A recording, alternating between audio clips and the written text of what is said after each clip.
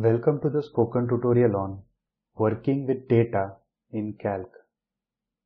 In this tutorial, we will learn to autofill data using fill tools, share the same content on all sheets of the same spreadsheet, and remove data, replace data, change part of the data in a cell. This tutorial is recorded using Ubuntu Linux OS version 18.04 and LibreOffice Suite version 6.3.5. Entering data into a spreadsheet can be very labor-intensive. So, Calc provides several tools for making it considerably easier. The most basic ability is to drag and drop the contents of one cell to another with the mouse. However, Calc also has other tools for automating input, especially for repetitive data. One such tool is the fill tool. This can input data into multiple sheets of the same spreadsheet in one go. Open the personalfinancetracker.ods file. In our file, let's copy the data under the heading Cost to the adjacent cells. Click on the cell which contains the entry 6000 under Cost. Hold the left mouse button, drag it till the end of the cell which contains the cost entry 2000. Also, select the cells adjacent to the right of the selected cells along with it. In these adjacent cells, we will copy the data. Now, release the left mouse button. Next, click on the Sheet menu in the menu bar and go to the Fill Cells submenu. Click on the Fill Right option from the submenu. Alternatively, you can click on the drop-down of the column icon in the standard toolbar and then click Fill Right option. We see that the data under the heading Cost gets copied into the adjacent cells. Let us undo the changes. A more complex use of the fill tool is used for filling some series as data in the sheets. Calc provides default lists for the full and abbreviated days of the week and the months of the year. It also enables the users to create their own lists. Now let's insert a new heading named Days in our sheet. Under this, we will display the 7 days of the week automatically. Select the first 7 cells below the heading Days. Now click on the Sheet menu in the menu bar and then on Fill Cells submenu. Select Fill Series option from the submenu. The Fill Series dialog box appears. Now under Series Type, click on the Autofill option.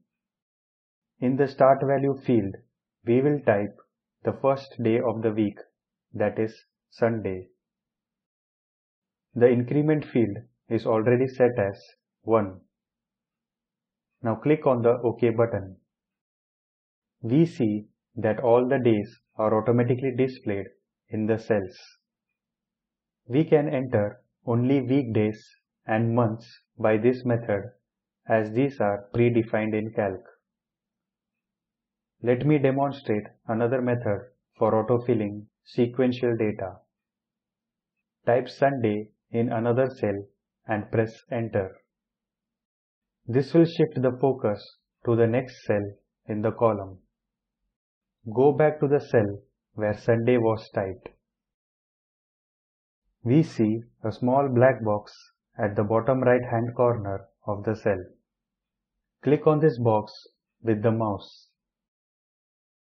Drag downwards till you see Saturday in the display box on the right. Release the mouse button.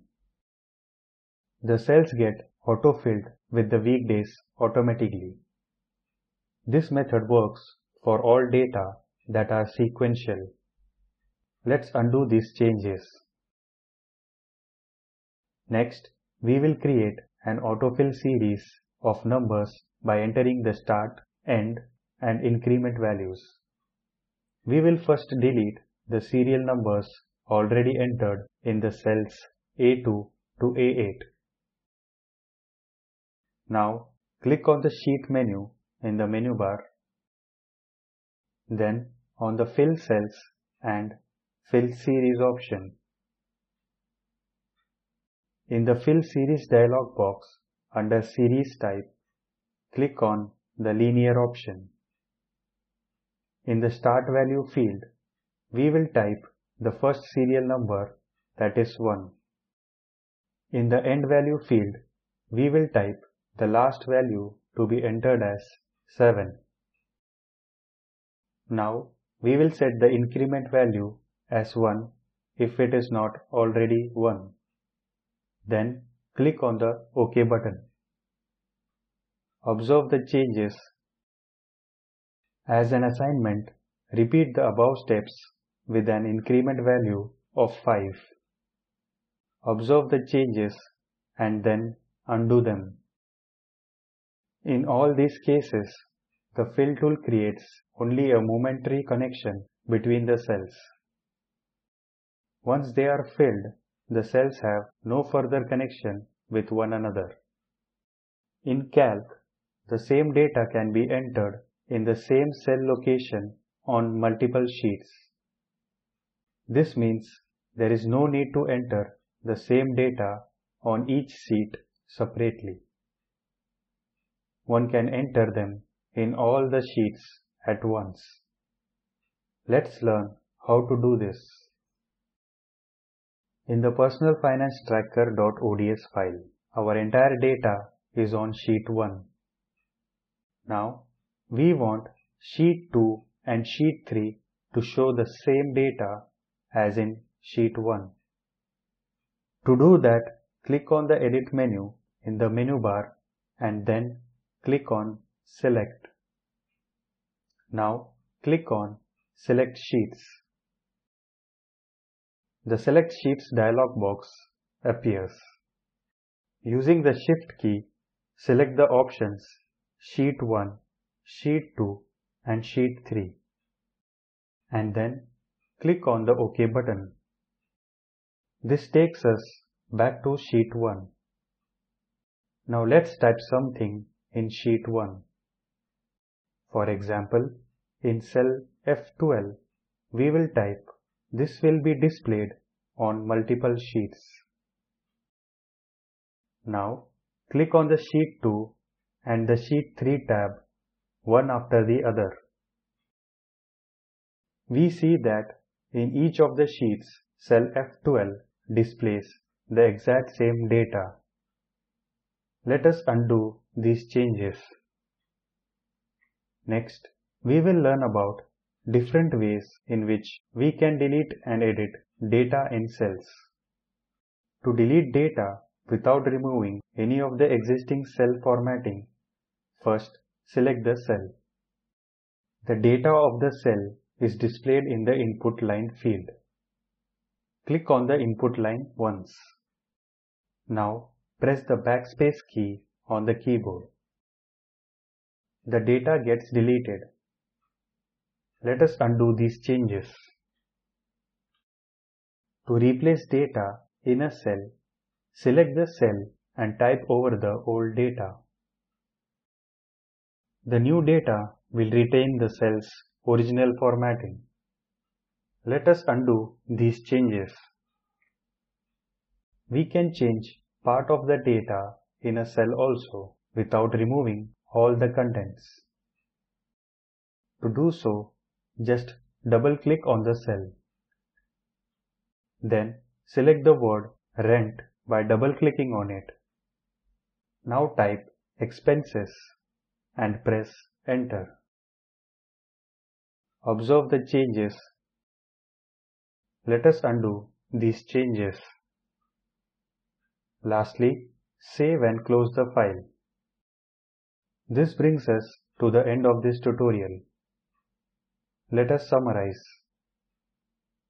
In this tutorial, we learned to autofill data using fill tools, share the same content on all sheets of the same file, and remove data, replace data, change part of the data in a cell. As an assignment, open spreadsheet-practice.ods file. Create a month column besides time. Use the Fill Series option to autofill till the month of May. The video at the following link summarizes the spoken tutorial project. Please download and watch it. The spoken tutorial project team conducts workshops and gives certificates. For more details, please write to us. Please post your timed queries in this forum. The Spoken Tutorial project is funded by MHRD, Government of India. This tutorial was originally contributed by Desi Crew Solutions Private Limited in 2011. This is Arvind along with the Spoken Tutorial team from IIT Bombay signing off. Thank you for watching.